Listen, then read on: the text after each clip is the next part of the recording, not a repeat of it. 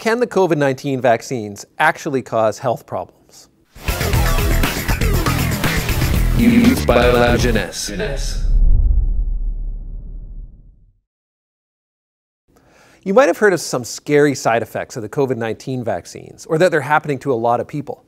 But scientists have looked into how the virus is spread, and they think it's likely that most people will come into contact with the virus at some point in their lives. So it's a good idea to protect yourself from severe illness by getting vaccinated. So let's look at the risk of the vaccine side effects compared with the risk of health problems caused by a COVID-19 infection. General vaccine side effects. Since the COVID-19 vaccines became available to us, researchers have been tracking any bad reactions from them and making sure that the risk for serious vaccine side effects is low. It's common to have a sore arm or feel tired or have flu-like symptoms for a day or two after you get the vaccine. That's normal, and it's actually a sign that your body's immune system is working. As of February 2022, over 10 billion doses of the vaccine have been given to people around the world, and scientists are tracking what they call adverse reactions in people who have been vaccinated to see if there's a risk that the vaccines are causing health problems. As Health Canada evaluated the safety and efficacy of the vaccines, they decided the safest and most effective are the mRNA vaccines by Pfizer and Moderna. With that many doses given in just a year, we can be very confident that the risks from these vaccines are incredibly low, much lower than the risk of catching COVID-19 and having problems because of the virus. How are scientists measuring health problems caused by the vaccine?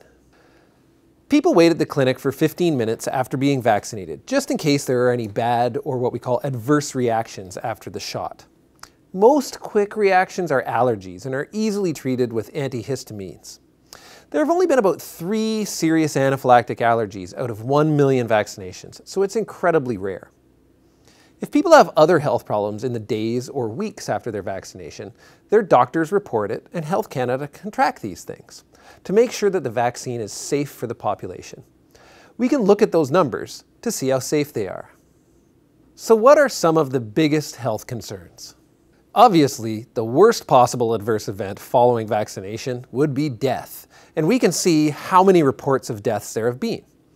Now, we should also explain that a report of death or any health problem after the vaccine doesn't mean necessarily that the vaccine caused the problem, just that it happened shortly after the shot. As of February 4th, 2022, over 78 million vaccine doses have been given out in Canada, and there have been 287 deaths reported following vaccination. If all those deaths were directly caused by the vaccine, that would be a risk of 3 or 4 people dying out of 1 million vaccinations. But for COVID in Canada, out of every 1 million people infected with COVID-19, over 11,000 die, which is very scary. That means you're 3,000 times more likely to die from COVID than from getting the vaccine. Not to mention, you're also more likely to have severe symptoms from COVID and more likely to have long COVID symptoms as well. After Health Canada looked into each of the death cases from the vaccine, they were only able to confirm that 6 of those deaths were linked to the vaccine because of a risk for blood clotting. The risk of dying from the vaccine is incredibly low.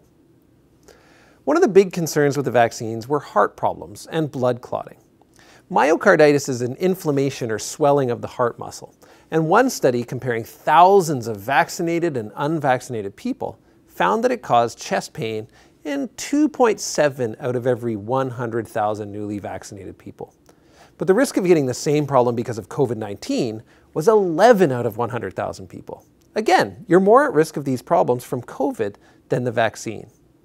It's also important to understand that the myocarditis from the vaccine goes away on its own without treatment, but heart problems from COVID-19 can be dangerous and increase the risk of future heart conditions even after recovery.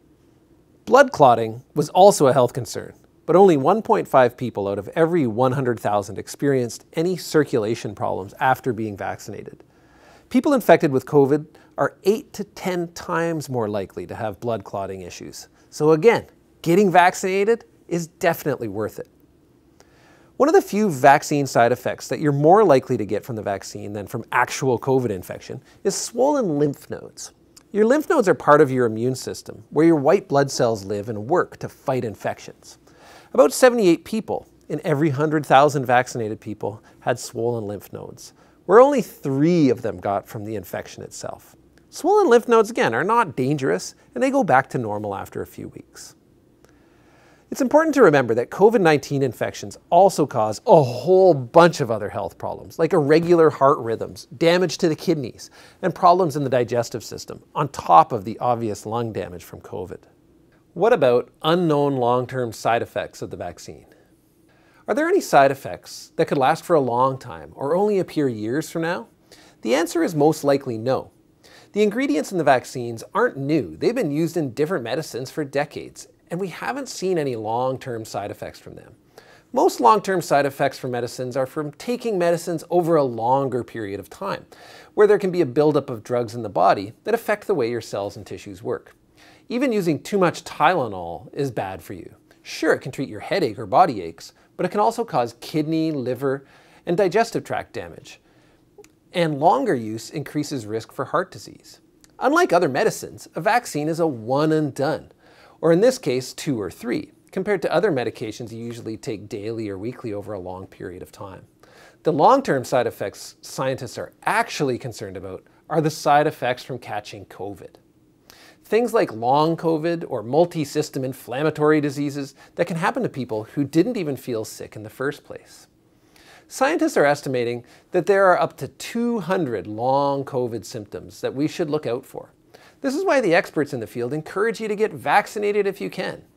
The numbers show us that vaccines are safe and effective, and out of the billions of shots already given to people around the world, we haven't really seen any major health concerns, especially when compared to the risk of severe disease if you get a COVID infection.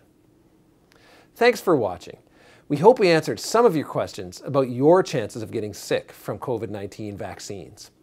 If you would like to learn more about germs and vaccines, check out our other videos in the link below. If you still have questions, send us an email or message us through our Instagram or Twitter. Thanks for joining us, and stay curious. Make sure to click like and subscribe for more videos, and follow us on Instagram and Twitter. To support the Youth Biolab's ongoing programming and expansion plans, please contact St. Boniface Hospital Foundation at stbhf.ca.